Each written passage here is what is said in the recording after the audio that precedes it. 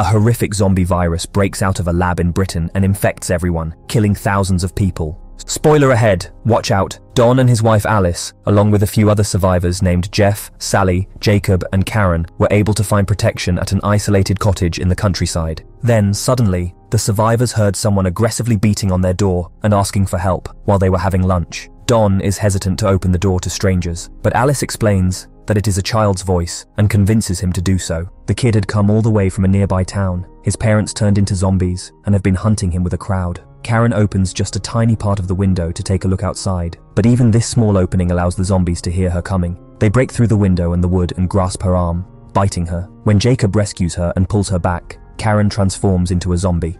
Don then emerges from behind her, strikes her in the head, and kills her, allowing Jacob to escape. Don stays to keep the oncoming zombies at bay so the others can escape as well. The boy and Alice escape down the corridor, but when the zombies start to breach the other windows, they head upstairs, where the boy runs so quickly that Alice can't keep up with him. The zombies pursue Jeff, Sally, and Jacob as they attempt to escape through the cottage barn. Jeff keeps the door open so that the other two may run, but it is soon kicked down, leading Jeff to die quickly from the zombie attack. Sally cries as she sees her husband being eaten, and the zombies take advantage of this pause to capture her as well. Because he lacks the strength to drag her out, Jacob has to release her in order to lock in the door and make his escape via the window. Don destroys several zombies downstairs, but he also needs to start running after losing his weapon in the fight. He rushes to Alice when he hears her scream, but Alice is unwilling to leave without the kid. Alice eventually locates the boy hiding, however. A zombie intervenes to separate them from Don. Alice screams for aid, but Don is too terrified, so he closes the door and escapes through the window, leaving his wife and the child with the zombies inside the house. Don rushes across the farmland, ignoring Alice at the window, while zombies chase him. When he eventually shows up at the river dock, Jacob is trying to get away in a motorboat.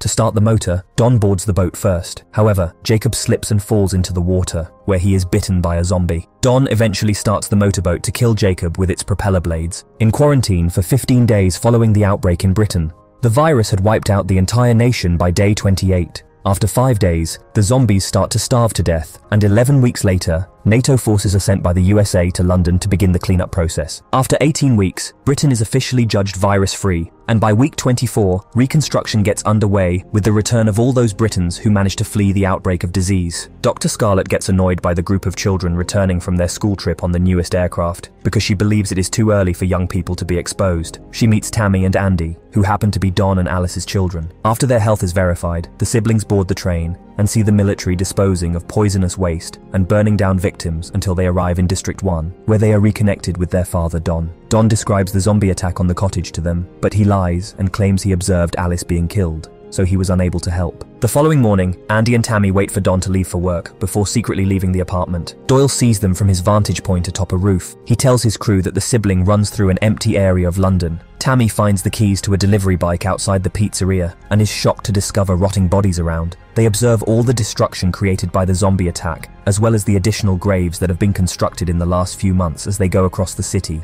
When they finally get to their former residence, they gather some of their old possessions and grab a photo of Alice. Andy discovers Alice as he walks into the attic and looks at herself in the mirror. Andy is initially pleased when Alice quickly gives her kid a hug, but soon Alice begins to give him an excessively tight hug. At that point, Alice is taken into custody and the children are taken away by the military. Then Alice is tied to a stretcher and questioned by Scarlett, but refuses to answer any of them. After completing the tests, Scarlett verifies that Alice is infected with the virus and can spread it to others, but that she is somehow resistant. This suggests that she may have the key to creating a vaccine, but the authorities wish to have her killed before she can spread the infection and instruct her to conduct her testing on the dead person afterward. The siblings are in quarantine in the meantime, and when Don visits them, they scold him for lying. Don sneaks past the military guard to visit Alice in the isolation chamber because he feels bad. He says he's sorry for running and that it was an overwhelming attack. Alice says, "I love you." Don gives his wife a kiss, and Don contracts her saliva right away and turns into a zombie. Alice is scared,